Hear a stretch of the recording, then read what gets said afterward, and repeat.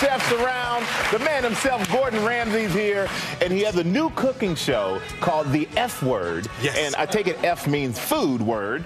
And this morning, he's here with our own Battle of the Burgers. Thank you for joining us, man. Good to see you guys. Thank you so much for having us. Well, appreciate it. Well, we're excited because we have some of our foodie viewers who are going to come out. They're going to be in our Battle of the Burgers, which is kind of something that's similar to your new show. So tell us about the show. What can we expect? So we're live, which is great news. Kevin Spacey's kicking off as of next Wednesday. Fun, food, and family. Family's coming into the restaurant. F words. Yes. Okay. And only that. Sorry. Live, 60 minutes, and their job is to cook for the entire dining room. So I love live. So they're cooking for an entire dining room for a whole bunch of people. That's right.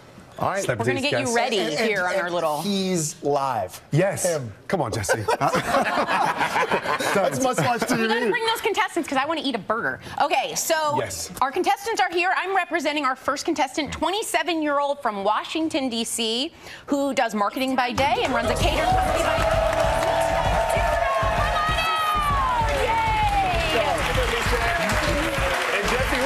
And ready to throw down with him is a 25-year-old New Yorker who loves Italian and Filipino food, and she says she can eat pasta every meal. Ladies and gentlemen, Maura Holman.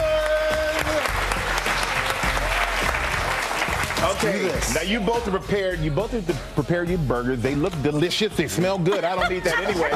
But now you're going to tell us what your secret ingredient is and what makes your burger so special. Thank you. All right. Shaq, you're up first. All right, so here I have my double-stacked bison and chorizo burger. Why bison in a burger? Bison because it's nice and lean, and then the secret ingredient is a chorizo. You don't want to get lean eating a burger. You want to get fat, right? You want to get in there. It looks like you got a lot in there. There's an egg on there. It's breakfast. Yeah, and then you top it with a little special ranch sauce that has brown sugar. Special sauce! It's like Step Brothers. Yeah, Okay. a little paprika, a little brown sugar, and a pinch of saffron. Then you top it with a little caramelized onion. Okay. Nice. What do you think of this? Why double patty? Why double?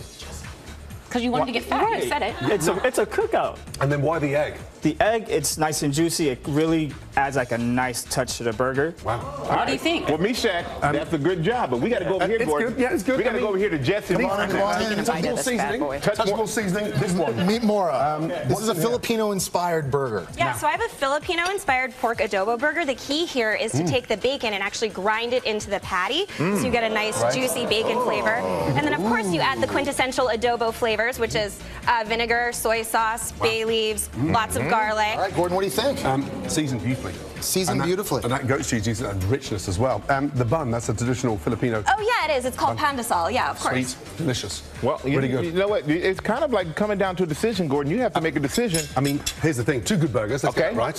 Touch more seasoning. Could do with a touch more spice in there, lift it up. But I'm going to go with the Filipino. There you go, Jesse. Pass it on down. The trophy. And Gordon, thank you so much for joining us, man. And we can't wait to watch the show, The F Word. It premieres Wednesday, May 31st on Fox. Make sure you check that out.